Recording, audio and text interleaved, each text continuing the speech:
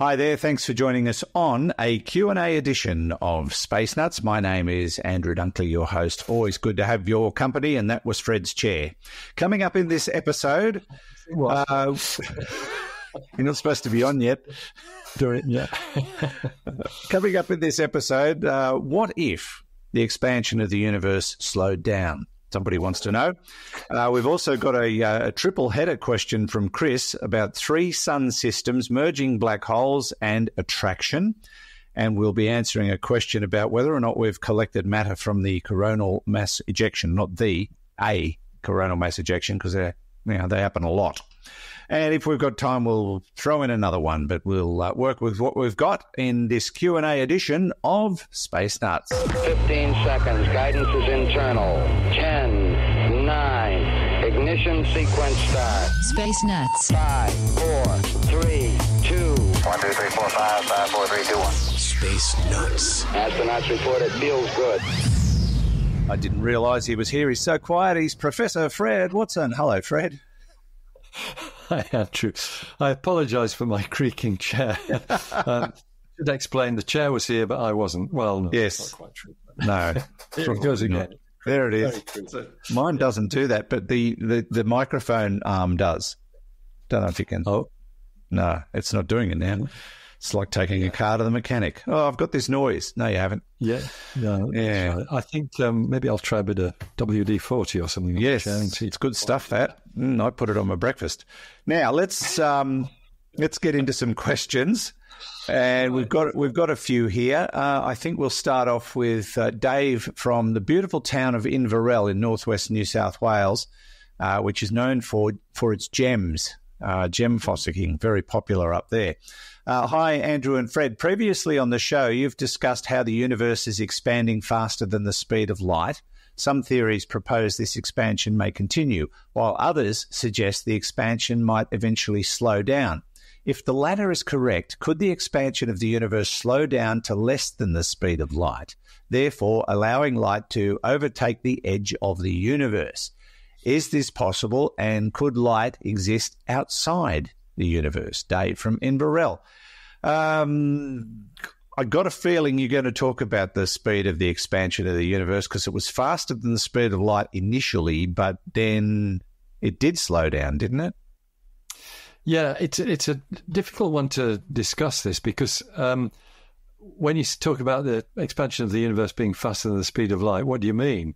What you might mean is that 2 objects a certain distance apart are moving away from each other faster than the speed of light, so that one will never see the other, and that's the best way to think of it. You're quite right that we think that during the first 10 to the minus 33 of a second or thereabouts, a tiny length of time at the beginning of the universe, immediately after the Big Bang, we think the expansion was colossal, that the universe changed changed size by 10 to the power 50 and 10 to the minus 33 of a second, what we call the inflation period. We always undername things here. And certainly parts of, the universe, bits of the universe would have separated from other bits at faster than the speed of light, which doesn't contravene special relativity, as we've said before, because the universe can do anything it likes. What we know is that things can't travel through the universe faster than the speed of light.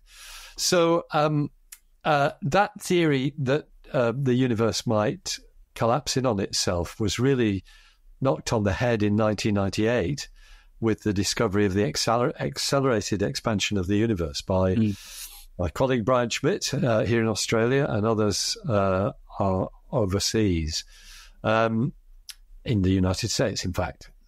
So that basically said, no, we don't think the universe is going to collapse anymore. But in a way, we're already in the situation that Chris describes, because the most distant thing we can see, which is the cosmic microwave background radiation, and that is at a distance, effectively of 13.8 billion light years, or a look-back time of 13.8 billion years. That is not receding from us faster than the speed of light. In fact, it's receding from us at the speed of light, and we can still see it. And of course, everything between us and that is stuff that is nearer than the cosmic microwave background radiation. So by definition, all that stuff is not moving at the speed of light. We can see it all. So it's all about horizons, what you can see and what you can't see. And the horizon that really limits our visibility now is the flash of the Big Bang. You're looking so far back in time that you're seeing that wall of radiation. It's now microwave radiation, hence the name, the cosmic microwave background radiation. And it's traveling away from us, yes, at the speed of light. There you go. And he also wanted to know if light could exist outside our universe. I guess that's a speculator.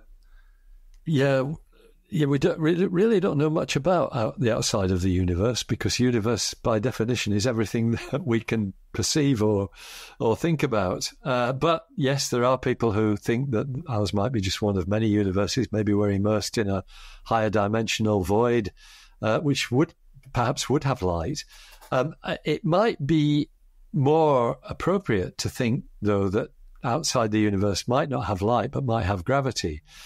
Because I think you and I have talked about this before. The force of gravity compared with the other fundamental forces in the universe, and that's electromagnetic force and the strong and weak nuclear forces, it's hundreds of billions of times weaker. The force of gravity is much, much, much weaker. And some people speculate that that's because it leaks out of our universe, the space between them. Right. Gosh, wouldn't you love to figure out what's out there? Go out there and it would answer so many questions, I think. But all we can do is speculate and wonder, and we can't even see past certain parts of the universe. So, nope, no, we've got no idea really. Yeah, it could be just some kind of void, or it could be a used car sales lot for all we know. Is it called the void in Doctor Who? I can't remember. Oh, it might be. Yeah, maybe that's what snapped into my brain. Yeah, scientists call it the bulk, actually. Right. The cosmology physics name is the bulk. The bulk. But it's the void for Doctor Who. Doctor Who. Yes, indeed. Okay, Dave, thanks for your question. Hope we managed to help you out there. Let's go to our next question. This is a big question. Chris has never asked us a question before, so he's asked basically 8 years' worth of questions in one hit. Take it away, Chris. Hey, Andrew. Hey, Professor Watson. My name is Christopher Ballou. I'm coming to you from Fayetteville, North Carolina, United States of America. Love you guys' podcast. I work as an infectious disease technologist, so I'm not allowed to touch my phone. So what I do is I listen to your podcast for 8 hours a day. 5 days a week, and I loved it. Not going to change anything. I'm actually speaking to you from the past. I'm on episode 237, and I held off on asking questions this entire time because, as you all say, it could be a question that was already answered. But I just decided, to heck with that. I'm going to just ask a question. Anyway, moving on. Don't have a lot of time. Don't want to take up your time either. But if there was a planetary system that orbited, there was a planet that orbited 3 suns. How some systems have binary systems. Is it possible to have three suns? And if that was the case, is it possible for those suns to go into syzygy and cause something like the gravity from all 3 of those suns added up would lift them off the planet? I actually saw that in this show called 3 Body Problem. If you haven't seen it, it's on Netflix. It's a great show. You will love it. Also, this is all based on my very small understanding of you guys' favorite subject, black holes. But black holes are a singularity, infinitely small point in space. And black holes can merge. Would those singularities become one singularity, or do they collide? And if they collide, would that be like the Big Bang? Okay, but I just wanted to know that. And last question, I promise. for now. If everything has an attraction, all planets have an attraction, would everything in space be attracted towards, if nothing else in space had that attraction besides Earth, would all the planets and everything out there just come towards Earth, almost like a homing beacon, and crash into it? But that's all my questions for now.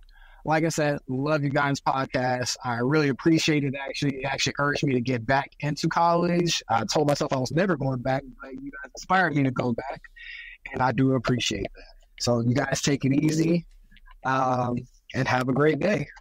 USA signing off.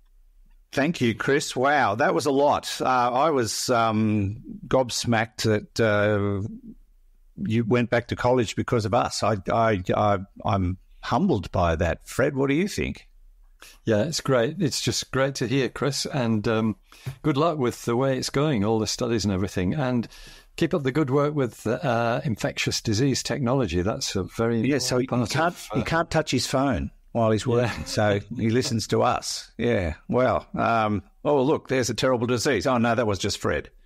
I think you're the one with the terrible disease. I've got super pollination. That's what it's called, super pollination. Yeah, that could be a thing. Now, Chris's questions, 3 different questions. The first one's a triple header in itself. A 3-sun system, what sort of a problem would a planet have orbiting a 3-sun system? And yes, he mentioned the TV series 3-Body Problem, which is based on a book by a Chinese writer. I still haven't finished the first book. It's a trilogy. I'm struggling with it because it's a difficult read. They've turned it into a fabulous TV show, which is very accurate compared to the book, which I'm pleased to see so far. But yeah, the problem in the TV series is you've got a planet that's trying to evolve, and intelligent life keeps developing, but then being destroyed by the problem of trying to survive in a 3-sun system. It just can't maintain equilibrium, I suppose, would be the way to describe it. Is that a real thing, or are they just making it up? No, I was going to say, because as you know, I haven't watched the 3-Body Problem, but as I was listening to Chris's question there, I thought this would not be stable. A planet orbiting 3 stars, which were themselves orbiting their common centre of mass, almost certainly would be very destructive from a gravitational point of view, that it wouldn't be a stable situation. And so I think Chris's question, his first question, what if they all lined up in what we call syzygy? That would certainly provide an interesting bit of gravitational force on the poor planet. If that was also in syzygy with these 3 stars, you might expect very, very intense gravitational effects, which are caused by one side of the planet getting pulled more than the other. Yeah. So it might, if it was near enough, it might even get spaghettified, like you get when you get too near a black hole. Wow. So yes, really quite damaging, I think.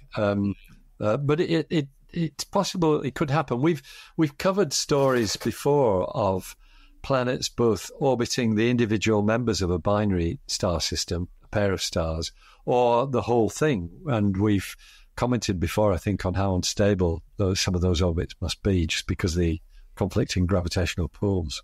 Yeah, well, they do portray the issues very well in that TV series 3-Body Problem. And yes, they do actually have scenes of people being lifted off the ground because of the gravitational effects of the stars that are controlling this planet's fate. Unfortunately, it's very bad for the people. Very bad for the people. I could think it would be, yeah. If you were going to be lifted off the ground, you'd almost certainly get spaghettified, I think. Yeah, it's pretty messed up. Yeah. Chris's next question was about merging black holes. What basically happens? Do they become one? Do they collide? Yes, well, they do. Is it like a mini Big Bang? Well, we know it causes gravitational waves. So, yeah, it does make a hell of a bang that makes this whoop sound. Yeah. So, but just fill in the blacks for us. Boom, boom. So that you're quite right. That's a fairly good impersonation of the sound of a black hole merger captured by LIGO, which is looking at audio frequency, gravitational waves, and then playing them through a loudspeaker. And you get the whoop, where it sort of merges together. And that bit at the end is where the black holes actually merge. So they do combine into one single black hole of actually a bit less than twice the mass of the individual ones, because some of that mass is lost as energy going into the gravitational waves, which are very energy hungry, and that's because space is so rigid. It's like space tax. Yes, yeah, that's right. You can't have a merger without paying the tax department. Paying the tax, the gravitational tax. So what happens is not a mini Big Bang. It's quite sedate, actually. It is as I explained, the frequency of the gravitational waves goes up because these things are spinning ever closer together, and then they merge, and there is something called the ring down that occurs afterwards. And I think that's just the sort of vibration of the space around it as it settles back down to not having any kind of gravitational waves passing through it. So the ring down is the end of the process, the end of the collision. But it's a downward energy thing rather than an upward energy thing, which a Big Bang would be. Okay. Finally, I just wanted to sort of metaphorically describe that then. So two merging black holes would be more like Fred and Ginger rather than Donald and Camilla. Yeah, probably. Yeah. All right. Fair enough. They, in fact, Fred and Ginger's probably a good analogue because there's a lot of spinning involved. Yes. Dance cheek to cheek. Yes. Attraction. Yes, well, there you were, just what we've been talking about. So it's hard to imagine how the Earth could attract things without the other things attracting Earth, because it's a mutual process, is gravitation. You can't switch it off just for one object and not the others. But yes, if the Earth was the only gravitating body in the solar system and everything else had no gravity at all, it probably would collect everything else. We'd have in a similar situation to merging black holes. We'd just end up with one giant planet of some kind. It would be that would be a bit of a mess too. Yes. I think it would, yes. So, yes, Chris, that would happen. All right. Great to hear from you, Chris. Enjoy your infectious diseases and college. Just don't put the two together. Wouldn't be pretty. But thanks for sending a question in. Thanks for supporting Space Nuts. Roger, you're loud and clear here also. Space Nuts. One final question, Fred. This one comes from Lee, who is in Canada. Hello, Space Nutters. I'm curious if we have ever been able to collect CME samples from the sun. That is, can a coronal mass ejection have enough velocity to escape the sun's orbit? I expect it would cool down significantly and possibly arrive at Earth as any other asteroid. Have we ever collected this, and what can we learn? Thanks, and keep up the good work. Lee from Canada. Okay. I look, these things hit us all the time, don't they, Fred? Oh, yeah, they do. Not so much direct hit type of stuff, but the after effects with the solar winds and things like that. Yeah, and it is so coronal mass ejection is exactly what it sounds like. It's gas being expelled. It's actually a plasma coming off the sun. Plasma is an electrified gas. Comes off the sun at high velocity, 1 million kilometers an hour or thereabouts. Probably actually quite a lot faster than that when I think about it. It takes a few days to reach the Earth, and when it does, we're showered with these subatomic particles. So in that sense, the Earth has collected CMEs. They don't solidify in any way. They are still subatomic particles that remain in that state, electrified and traveling at high velocity. And it's when they interact with the upper atmosphere of the Earth that we see the aurorae, the northern and southern lights, as these highly energetic particles, sort of energize the atoms of the Earth so that when they when they become de-energized, they actually radiate light, and we see the northern lights. So the northern lights, I guess, are the best thing we've got for collecting CMEs. It also interferes with the electronics of satellites and things of that sort. Sure does. But once again, it's on a subatomic level rather than solid lumps of stuff. So in terms of collecting them physically, not on because they are subatomic particles. Yeah, so. that's right. They just go through whatever it was you tried to You'd need a really good net to be able to without catch any of that. Yeah. Well, the net's our magnetic field, I suppose. Yes, but that's right. The net is what diverts them around the poles of the Earth, which is why we see the aurorae so strongly there. Yeah, indeed. All right. Thank you, Lee. Hope that helped you with your question. If you've got a question for us, go to our website. It's a new look website. I didn't realise that till Hugh told me. But yeah, it's just slightly changed in design. So you can visit spacenutspodcast.com or spacenuts.io. Send us text or audio questions through the AMA link. And don't forget to leave reviews about the Space Nuts podcast. We always love to hear about what you think. Reviews through whatever platform you use. And Fred, thank you very much. Always a pleasure. It's always a pleasure talking to you too, Andrew. Thank you. Oh, you're the first person that's ever said that. Thank you, Fred. I'll see you next time. Yeah, sounds good. And thanks to Hugh in the studio for being quiet and not bothering us. And from me, Andrew Dunkley, thanks for your company. We'll see you very soon on another episode of Space Nuts. Bye-bye. Space Nuts. You've been listening to the Space Nuts podcast. Mission complete, Houston. Available at Apple Podcasts, Spotify, iHeartRadio, or your favorite podcast player. You can also stream on demand at Bytes.com. This has been another quality podcast production from Bytes.com.